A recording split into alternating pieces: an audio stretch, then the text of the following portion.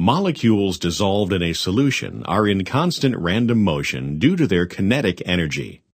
One result of this motion is that dissolved molecules become evenly distributed throughout the solution.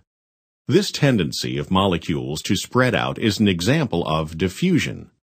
But how do these molecules come to be evenly distributed? Let's start with a beaker of plain water. What will happen if we now add a lump of sugar to the water? A lump of sugar is composed of many individual sugar molecules, and even as a solid lump, the individual sugar molecules are in motion. When the lump is dropped into the water, it begins to dissolve. Individual sugar molecules move randomly and constantly from the area where they are common to the area where they are scarce. This type of motion, when molecules move from areas of their higher concentration to areas of their lower concentration, is called diffusion. Diffusion continues until all the sugar molecules become evenly dispersed throughout the beaker. The rate of diffusion is affected by temperature, size of molecules, and the steepness of the concentration gradient. Although not specifically shown in this animation, this is one of the processes whereby materials are exchanged between a cell and its environment.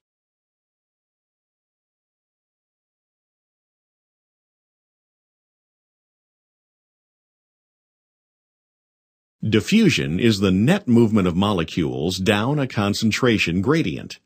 This process allows small molecules, such as oxygen and carbon dioxide, to cross the plasma membrane. Most polar molecules, such as sugars and proteins, cannot freely cross this lipid membrane. Although water molecules are polar, they are small enough to pass through the membrane freely. This special case of diffusion that involves the movement of water molecules across a membrane is called osmosis. If a molecule, such as urea, is added to one side of a membrane, it will not be able to diffuse across the membrane because it is both large and polar. Because of its polar nature, it will interact with other polar molecules such as the water. This interaction reduces the number of free water molecules on the right-hand side.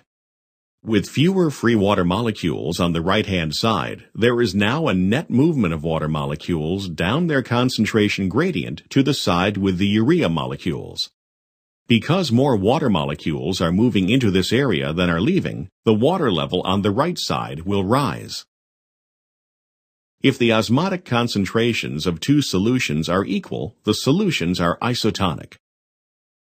However, when the solutions have unequal osmotic concentrations, the solution with the higher concentration of solutes is hypertonic, and the solution with the lower concentration of solutes is hypotonic.